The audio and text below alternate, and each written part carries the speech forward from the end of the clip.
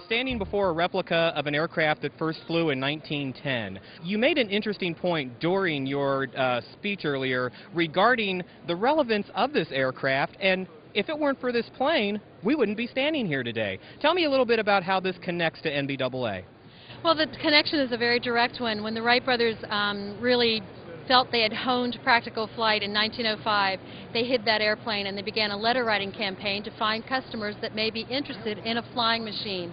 And sure enough, the first folks that wrote back to them were a group of businessmen that said, we'd like to see what you have. So it's so appropriate that we're here at the biggest convention in the world for business aviation, and that the Wright brothers, their first request was from a group of businessmen to see what a flying machine was all about.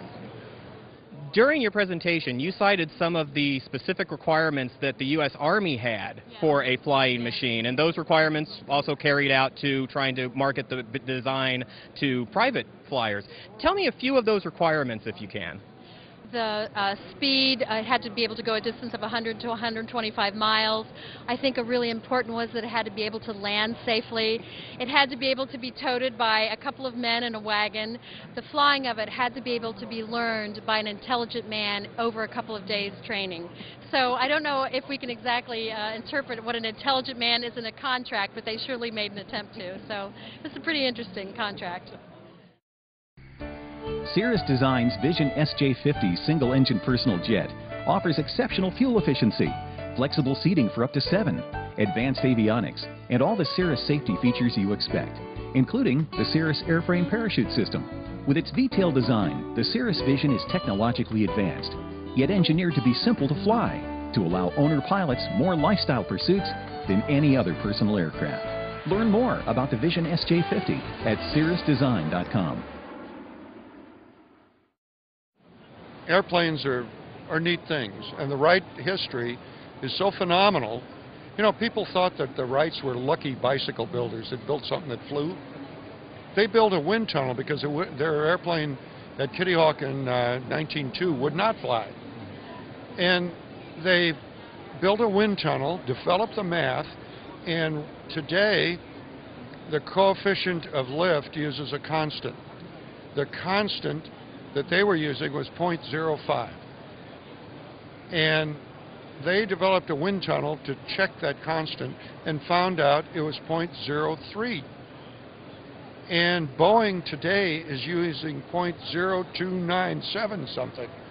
So I mean, they were right on, and they were true scientists. I mean, it's not, you know, they weren't lucky. These guys are really, really bright. This airplane has a stabilator on it, which is right. They had stabilators, and that's a full flying surface in the back. The problem you can get into is a phenomena called flutter, and this is where the thing will shake till it shakes itself off the airplane. When the tail comes off, it ruins your whole day. So it had to be done right. It had to be safe, and I was struggling with it because the books do not go down to 70 miles an hour. So it was a real. It was one of those thorny problems. There's got to be a solution, but I don't have it yet. It's not in the math. It's not in the books. How do we do this? Well, this older guy came out, and he flew the airplane we've been flying for 25 years, and it was in December. And they flew it for half an hour or so, and they came in, and he's freezing to death. And they talked a little bit. They warmed up, and they said, let's go fly it again. So out they go again to fly the airplane. This time when they got back, I had a hot cup of coffee waiting for him.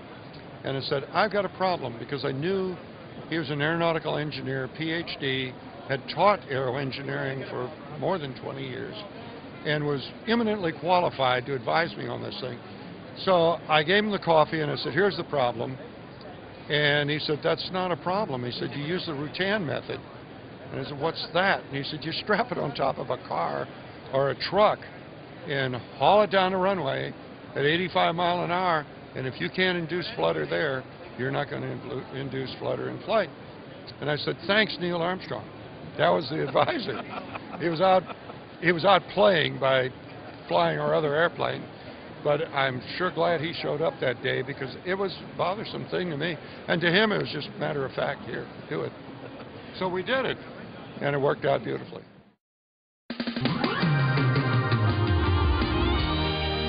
Sunny or cloudy, rainy or bright, day or night. The future of flying is now clearly in sight. Garmin SVT, synthetic vision technology. They developed the science. They got the airplane in the air in 1905, and in October of 2005, they flew 39 minutes and then landed and said, that's it, the airplane's developed, and they put it away, and they didn't fly for another 3 years. They were into patents and licensing and all that stuff. They knew that when they released the information that they had to the world, it was going to take off like wildfire. And it did. They went to France in 1908. Europe had never seen an airplane that would fly. They saw things that would sort of flop off the ground. And here Wilbur got off the ground, and he's flying circles around the field, and people are going crazy. And all of a sudden the kings and queens of Europe show up to get a ride. That was the springboard of aviation, and people, engineers, looked at what they'd done and suddenly knew what they had to do. Before that, they had no idea that you didn't steer an airplane like a boat. They didn't have the idea of 3 axes of steering, the roll, control, to turn. This was a Wright invention. So when that got loose, everybody started building airplanes that could fly. And the thing that gets me is that was 1908. In 1915, there were fighter planes in dogfights firing machine guns through the propeller. I mean, that's 7 years. We went from a Wright airplane all the way to dogfight airplanes. That's really phenomenal. You know, they turned on the world. You're the great-grandniece of the fathers of modern aviation. Tell me a little bit about the significance to you personally being involved with the foundation, the history of the Wright project. One of the greatest things about this history is that 2 things. I think it is truly an American story that 2 young men came out of nowhere and solved a problem that had perplexing many people, many scientists and engineers for a long time, and they read everything they could about it. They did their own experimentation, and they tried to solve a problem, and they were very successful. And the second piece that I think about when I think about this history is their success completely changed the face of mankind. The fact that it connected us, that this success in 1903 of controlled powered flight shrunk the world and really began the explosion of all modern technology as we know it today. Looking to the skies is still something that inspires our planet today and will, for the future, tell us more about ourselves and tell us more about what might be a part of our universe as well. So the story continues. The history didn't stop, and it continues every second, every minute of every day.